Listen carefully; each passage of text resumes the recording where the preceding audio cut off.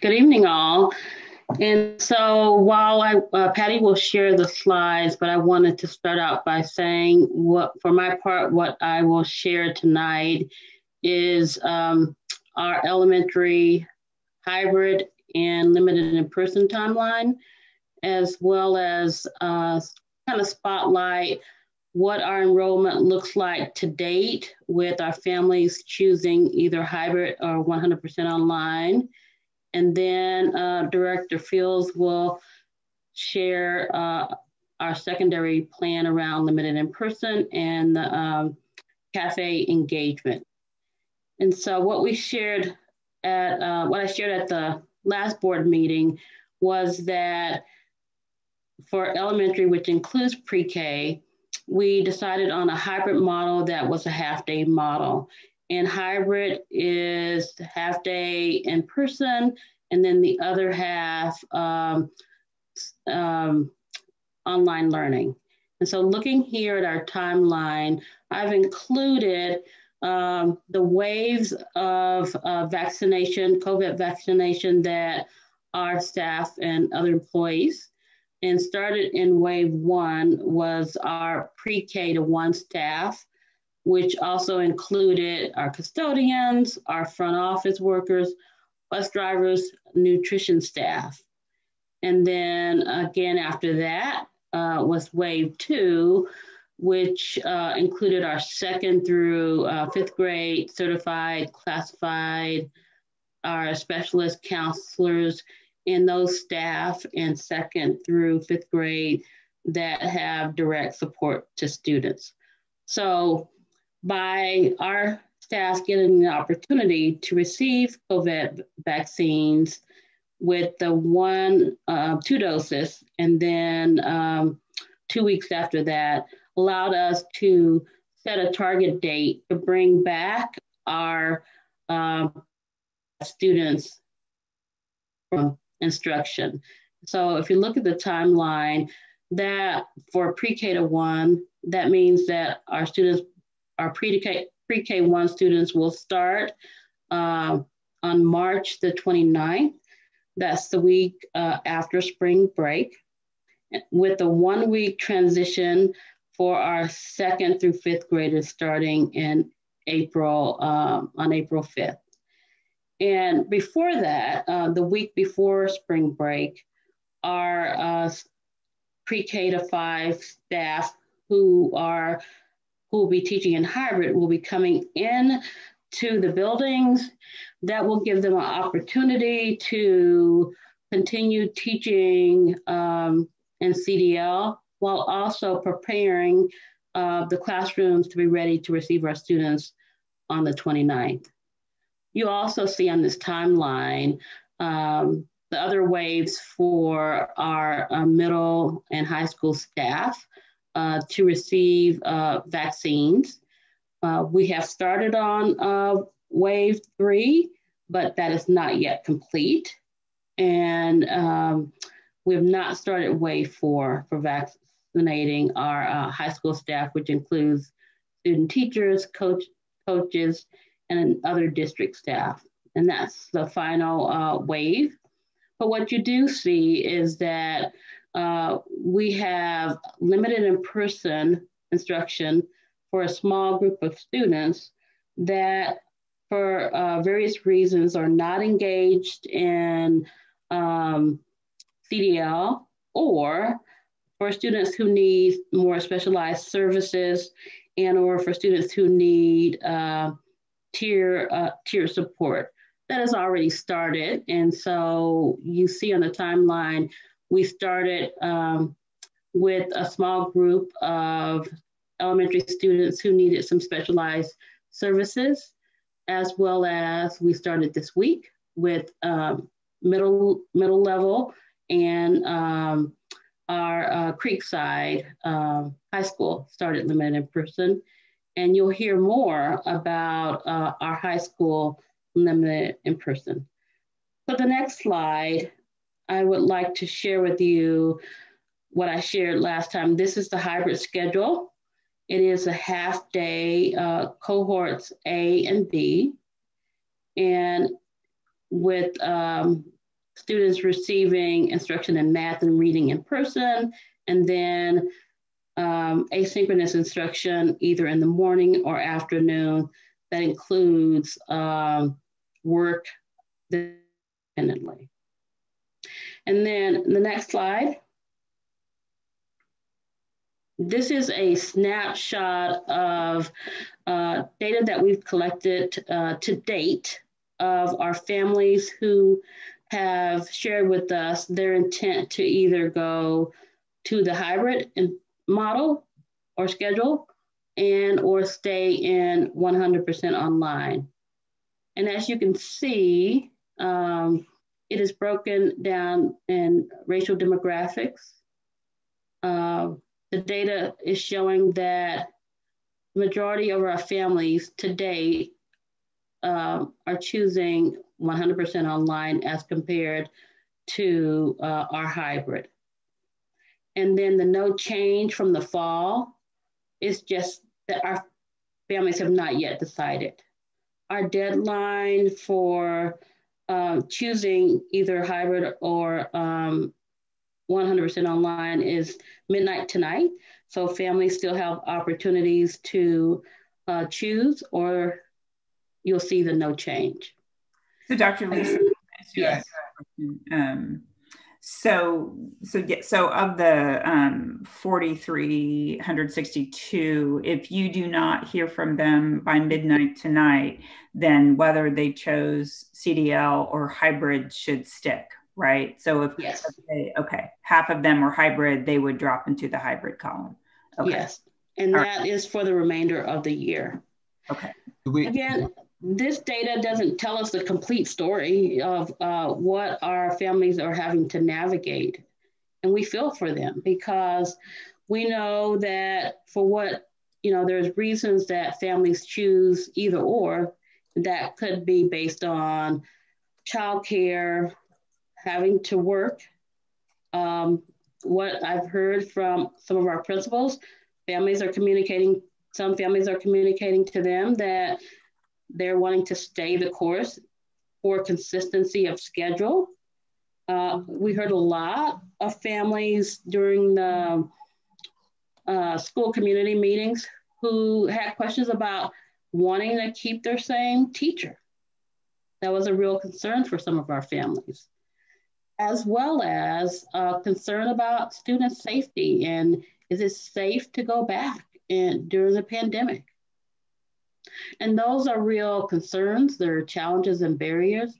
But what I can tell you is that our principals and support staff, through the support of our basic needs teams and our family partnership advocates, they're getting those stories. They're listening to our families and hearing some and barriers to either or model. And just like our families are having to make these difficult choices, so are our staff who also have children. Some of our staff who have children in TTSD. And those are some real concerns. So, we'll continue to give you updates. Again, like I said, this is data thanks to Susan Bernard, who pulled this data for us, and we're able to share it tonight. But we will keep you updated. Can I go ahead. Just a clarifying question here. So of the 4,362, what's the current breakdown of 100% online versus hybrid? As to where it's either on another slide, and that should be a link. I can get that link to you. Showed where they moved from either hybrid to online, but I don't have that on this slide here. Dr. Lisa. Susan. If I may help there for just a moment. The 4,362, that does include parents who have responded. It just, they haven't changed their mind. So we haven't heard from everybody. It's definitely growing, and it was 25% last Thursday, and now it's well over 60%. So I just want to make some clarification that 4,362 includes parents that have also responded back. And exactly what Dr. McCall said, that if they don't let us know, we'll keep them with what their choice was in the fall. And then the breakdown of our percentages, about 100% online versus hybrid from the fall was 25%. And I will see if I can get the number for you, at least at this moment in time, at the end of the presentation, just to give you an update of where we're leaning towards. Thank you, Director Bernard. Is there any questions from the board on this one slide? Other questions? So just to make sure I understand, Director Bernard, so what you're saying is right now, about 25% of our families want the hybrid model, 75%. Is that what I'm understanding? I guess I'm a little confused. Sure. Let's talk about which time frame we're talking about. From the fall, when we asked parents this question, we landed around a quarter of our families went 100% online. I will get that number as of now, given that parents still have a little bit of time to see what that trend looks like. It's definitely higher for 100% online based on Dr. Lisa's slide here, that more people are sliding over to the 100% online. And we have the majority of our parents have responded to the survey. And I just wanted to clear up that it wasn't 4,000 that haven't responded. They just haven't changed their mind. Thank you. Yeah. Okay. Thank you. When we start throwing around percentages, I start getting confused about what we're at. So thank you. Yeah. Any more questions on the, this data? Okay. So as our principals and their staff are continuing to hear the stories of our families and what they need, we, with our CARES funding, as you know, we have partnered with Club K and YMCA. And so we have those on-site childcare. And those sites, currently, they are at or nearing capacity at the 5 locations. So that's the indication of the need for childcare. And there's a few more slots available. But again, like I said, those sites are near capacity. So our next slide is just the next steps in our work around pre-K to 5. This week, we're still surveying our pre-K families regarding their choice, and we'll have that data later this week.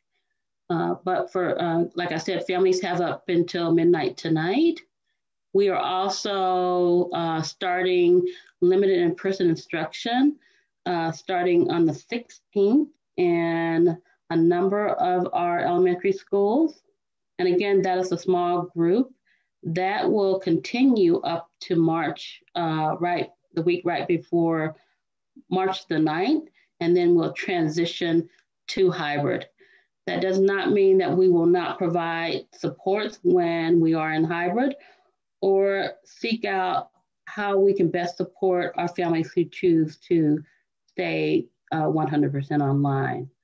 We have a pre-K to 5 scheduling team collaborative that meets weekly, and that has diverse representation from our administrators, our association reps, as well as classified staff, transportation, and we will continue to tweak and analyze data and monitor how things are going, as well as discuss alignment between our CDL and our hybrid models. And then we will continue to prepare for possible adjustments in our grading practices as we transition. So next, I invite Director Amber Fields to share with us opportunities that we have for secondary limited in person, as well as what we're calling our engagement cafe. So with that, I turn it over to Director Fields. Dr. Lisa, can I ask one question before we move off of this slide? Sure. So is it the goal or expectation that a student in the 100% virtual and a student hybrid model will have the exact same number of instructional hours in both experience, or not necessarily? Not necessarily, but in experience, they are so similar. Yeah. So, but we're not concerned about not meeting instructional hour requirements, regardless of what the hybrid model now is. The minutes are similar to what it was what it is now, the asynchronous and the synchronous. So that hasn't really changed that much.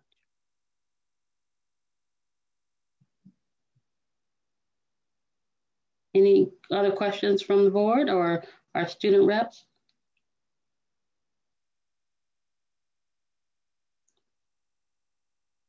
Okay.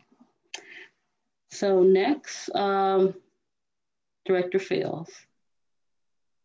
Hello again, everyone. Next slide, please. So secondary LIPI, or limited in-person instruction. I just wanted to anchor us back into what we've prioritized K-12, which is really, LIPI is about engaging students that have not been able to engage in CDL.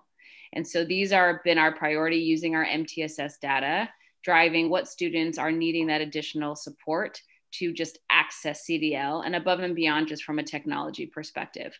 That's needing that caring adult and that support, that kind of in-person cheerleader to be accessing CDL. So just to clarify, LIPI is not about direct instruction. It's about engaging students in their CDL courses. And some of the limitations we're currently working within is that we all know that we're on volunteer staff only. And I just want to take a moment, Director Zerschmidt, I appreciate your comment before. We are so grateful to those that are choosing to volunteer, and also grateful for those waiting for vaccination. We've tried to be really clear. There is not a pressure to volunteer right now. Teachers and staff are in a really hard spot where they are having to, sort of weigh that ethical dilemma between their own health and their family's health and their deep passion for serving students. And so we just want to keep bringing that in the space that, it is volunteer at this point. And we absolutely respect and support those waiting until vaccination. But working on volunteer staff only, which has been challenging, just to identify a large enough number of staff that are also not teachers, because they are tied to a bell schedule, and CDL or a LIPI cannot interrupt CDL. We're at about 2 buses per school, and that capacity is driven by the transportation that will be needed for our elementary program to run when they roll out their half day. No more than 20 students and no more than 2 hours at a time. So we've had to be really thoughtful about our time frame so that we're not traveling students during their class times, but we're getting there right before. They can stay on campus 2 hours. We're transporting home at lunch and bringing the next group in at lunch. So what we've got going on is what we're calling engagement cafes. And again, it's around engaging in CDL. So our middle school engagement cafes launched this week. Fowler and Tualatin started today, and Hazelbrook will be launching on Thursday. Tigard and Tualatin High School will be launching their engagement cafes the week of February 15th. And some of our student groups have adjusted based on our staff availability. So as Principal Bailey and DeLerba mentioned earlier, there's a focus on our seniors and around credit recovery in these first groups. And we'll absolutely be looking to expand as vaccinations continue to be completed for secondary staff. At Creekside, they have previously launched a one-on-one student support limited in person, and we'll be expanding with engagement courses this week, which is pretty exciting. They're going to be doing some night courses as an engagement strategy, as well as additional engagement cafe and courses beginning the week of February 15th. Director Fields, can I just want to touch on something that you just said. So the schedule that Dr. McCall showed us in one of her initial slides. So we anticipate that rollout of vaccinations for secondary to continue as it has for our first rollout of 1 and 2, correct? Yes, so wave 3 is in midst right now. Wave 4 is predominantly the rest of secondary. So they're really in that last wave. Okay, but I just wanted to confirm that it looked like we're not just there yet based on the schedule. No, we're not finished with wave 3, which includes middle school. And once wave 3, that'll allow opportunities for a wave 4, which includes high school. But all those that wanted to get the vaccination should be in those waves, correct? Yes. Yes. Okay, thank you. About 20% of wave 3 have completed. And again, this is the TriMet area, so it's all our neighboring districts at the same time. But what I know is that we're looking at maybe starting probably around February the 15th. And it's also dependent. Right now, we know that in this wave, our governor also prioritized our seniors getting their started, and we also have our child care providers that are also getting the vaccines as well. Dr. Lisa, just I think my sound, when you said the schedule for the wave 4, just to clarify, you said they're ahead of schedule right now. Is that what you said? We are waiting to complete wave 3. Right now, what we've heard that they're only 20% in on wave 3, which includes middle level staff and support staff. So they're up. Once wave 3 completes, then we can start on wave 4. But as you see, wave 3, we might not even get to finish that by our second week. And that's just one dose.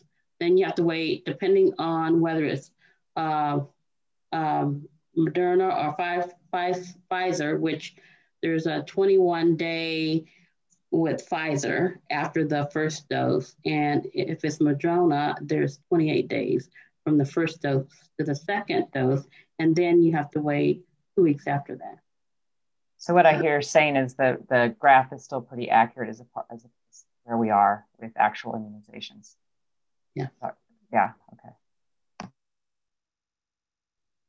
Thank you for that. Because yes, that vaccinating schedule is definitely driving a lot of just our hard timelines, right? And so that is just one thing we're keeping in mind as we plan and as we are, ready to expand, and we have lists of kids at the ready. But we just keep adjusting as that vaccination schedule continues to move. Next slide, please. So here's just some photos from today. You see some of our administrators on the bus that rode to welcome and greet our first round of students in limited in-person instruction. And we've got some students coming into our brand new Tualatin building, which was really exciting. And then at Fowler as well. So this was, some of that first time experience. And I definitely know those Tualatin students were excited to be some of the first students to enter the completed building. So, it was exciting to see all the hard work that our administrators have continued to do, as well as all their staff, to continue to pivot and support students. And just wanted to put on here, although we're talking about, a handful of students coming into building, we've had a lot of staff that have been and continue to support our students and families by going to their homes and doing home visits. So that is also a part of our limited in-person work. And I just want to continue to lift and bring those staff into the space. So big shout out to them, and shout out to our schools that launched this week. Next slide.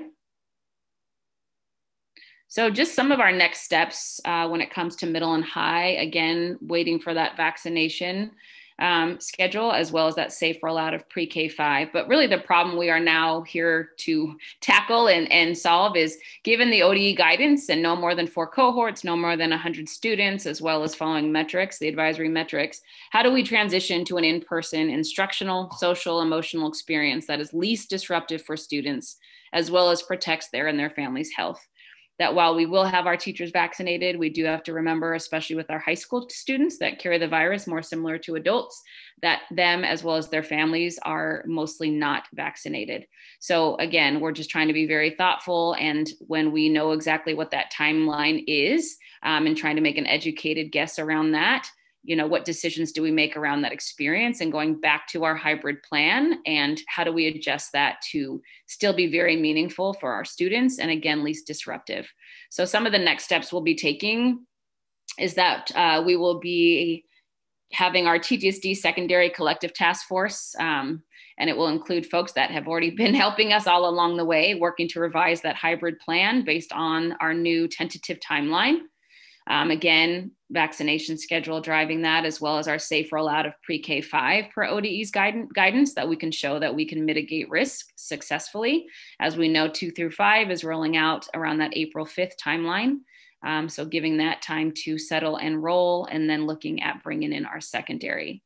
We'll also be participating on the ESD secondary planning team with our neighboring districts to tap into that broader expertise as we're all working to solve this complex problem of what is good for kids, what is good for them instructionally, again, social, emotionally, given the time frame, given the context, and given some of the constraints of the guidance when it comes to how much students can still mix and move about the buildings with the number of students we serve.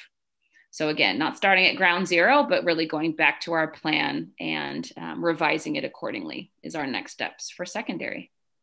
So what does it look like if we can only have our middle schoolers in 4 cohorts? If they have 7 periods a day, how are we going to combine classes so that they're in only 1 cohort for English and social studies? Or what's the preliminary thinking? And I realize it's all preliminary at this point. But I want to be really clear about that, because one thing we believe is very valuable is to continually working alongside our stakeholders. But I think that is where there is a lot of discussion to be had. And do you disrupt the instructional model? Do you stay in CDL? And do you then have other social, emotional, social, et cetera, in-person activities for students? But it's less about moving about the building like a normal school day, because that's just not possible, right? Elementary, it's one room, that one classroom model. Middle school had worked to that around the teaming to make that as small as possible. But again, given the timeline of likelihood of when all secondary staff will be vaccinated and the time that's left in the school year, what do we do really well? There are aspects of this that is working, and there's an in-person aspect that's needed. And we know that. And we want to be really thoughtful about what those pieces are and not just disrupting all of it just to say, hey, let's figure out how to just get back. Because getting back and then maybe 2 days later shutting down for 14 days and pivoting home, what we don't want is, oh, wait, shift to this schedule, shift to this kind of learning now, right? Students need as seamless as possible. And so all along we had talked about online being the hub of how students were going to learn in case we had to pivot and you had to go home. It would not disrupt your instruction. Our staff are working so hard. And, I know many that have I've got this now. I've got this way that I can engage kids. I'm making it work. Would I do this forever in this mode? No. But I finally got a rhythm now, right? We have to remember teachers have pivoted so many times, and we are now just getting, in that rhythm and routines that folks are getting used to. We had a whole new flip of schedule at middle school that is actually working for a lot of students. So again, how do we complement what is working as opposed to just throwing the whole baby out just to say, hey, we're back in hybrid, right? So again, we're just wanting to be really thoughtful about that. Yeah. Director Fields or Dr. Sue, just wanted to clarify, I know we've been working closely with our neighbors, Beaverton School District, Hillsborough, and it sounded in public comment that their alignment or their plans for secondary are different, or just wanted clarification if that's possible from both of you or one of you. Director Wolf, I want to read from a communication but directly from Beaverton School District to parents.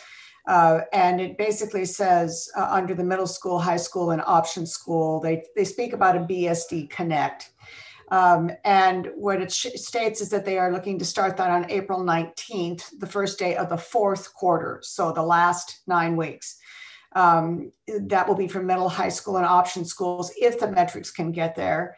And what they will be doing is talking about keeping students online for their basic instruction, so that model is not disrupted. At the same time, bringing in students by specific groups, such as AVID, clubs, community service, specific course activities, and specific social activities, while students remain in CDL for their academic classes. This is directly from a communication that came from BSD. So I think that's part of the confusion, is our districts talking about limited in-person and then a different form of hybrid. And this is the reason, to Director Fields' point, relative to the ESD in Washington County, Beaverton District, Hillsborough School District, our district, Forest Grove, and Sherwood will be coming together to try to thread the needle relative to this connect concept, because it is challenging, as Director Zerchmead has already alluded to, as well as Director Fields, to get to any kind of a quote unquote normal in-person schedule when you are limited by 100 no more than 100 interactions and 4 cohorts. And so the belief is that you bring all of these great minds who have done years worth of work in terms of master schedules and movement of students together, and really fully flesh out this connect idea. And I think that is the direction that this team is going to go.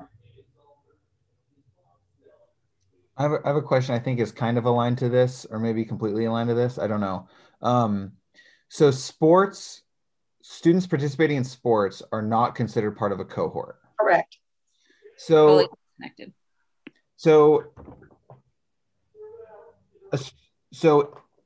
I know it's not technically Lippy, but if our drama students or our choir students or our affinity group students want to come together and meet, and there's teacher volunteers or district staff volunteers who wanted to do that, what is the possibility of that kind of an arrangement, and what would the implications be for the instructional model? I would give the overarching, and I'll let Director Fields give you the perhaps more detail. But I think there are 2 pieces here.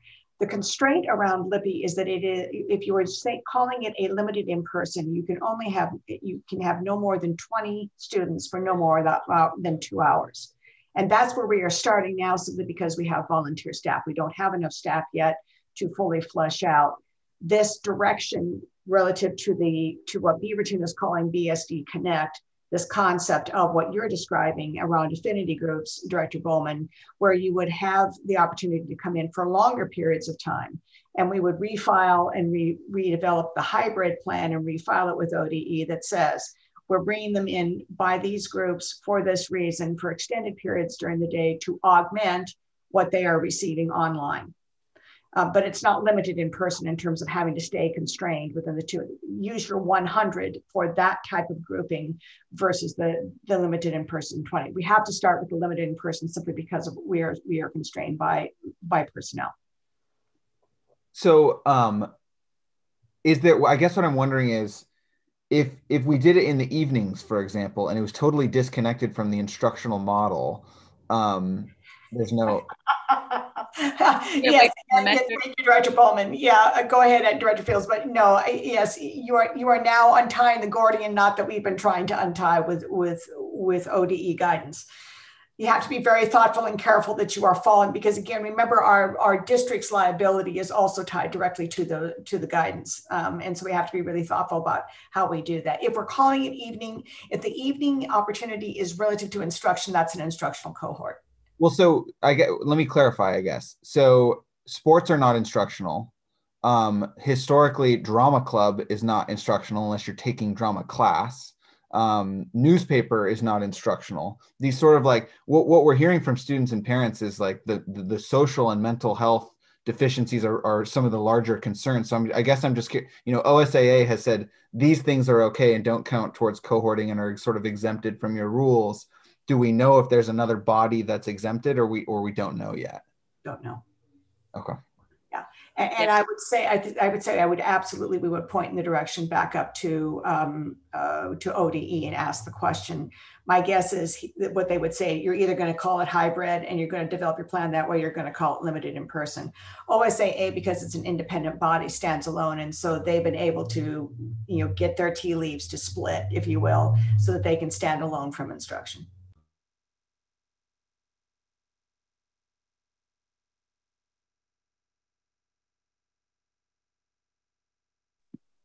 But the good news is when we get there, yes, we can do that kind of work.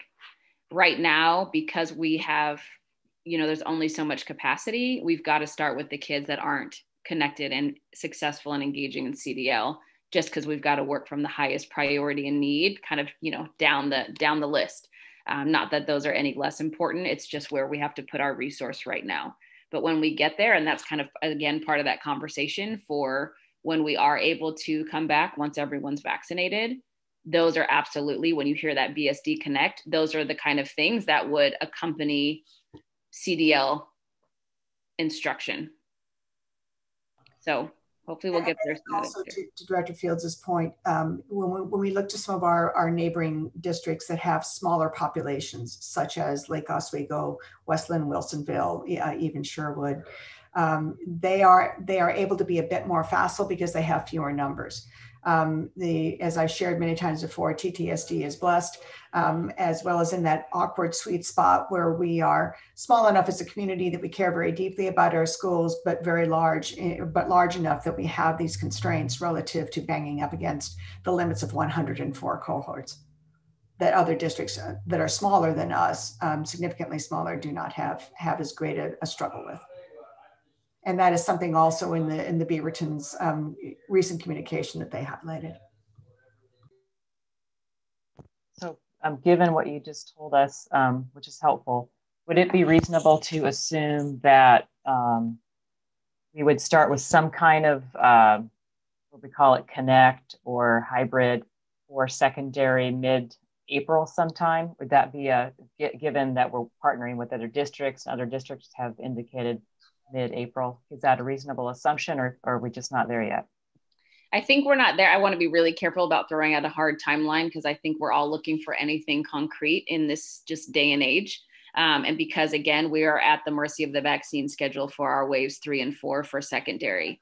But I think roughly, that mid to end of April would probably be when our guidance starts to shift. And if we go in that direction of a connect, think of it as LIPI plus our CDL. But we would be able to expand, not be constrained to 2 hours, not be constrained to just a smaller amount of groups, et cetera. That whole process could expand much greater.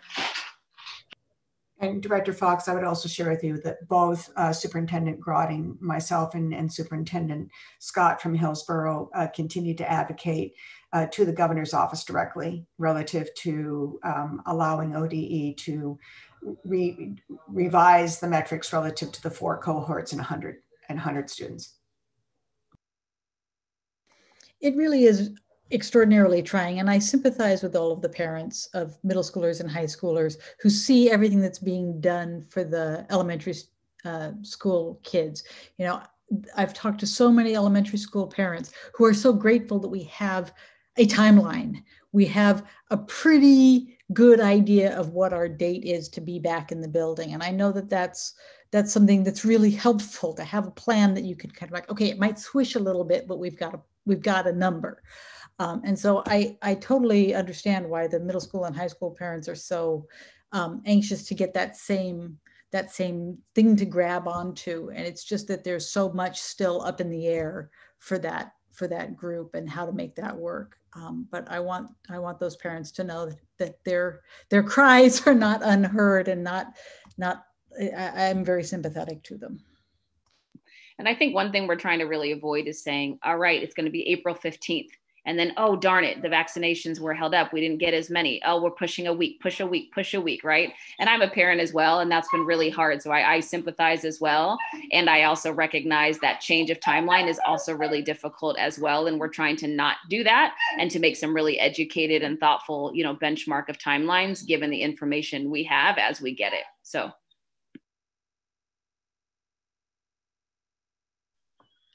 I know we jumped in, Amber, with a bunch of questions. So I don't know if there was additional slides for you and Dr. McCall that you wanted to wrap up with. That was the last slide, I believe, but we did want to be available to answer any questions you have. And so again, we thought we would be almost done with wave 3, but again, we're not. And hopefully we'll start back soon. I'm wondering if we could develop some kind of like simplified version of this presentation just for students, piece that we can put in, that we can talk about during advisory, just to keep us updated. Because I know we have so many pieces of information and we get sometimes different things from our teachers. And so it because I know we send messages on Canvas, or if we just had some sort of graphic to keep like our students in the know, that would be, I feel like that would be really great. And yeah. That's a great idea, Emily. Thank you for wanting to add that layer of communication. So I'm sure that Director Rose or someone will be in connection with you guys to get you set up for that. So thank you. So being mindful of the time, it's 8:56. So I think that we'll go ahead and move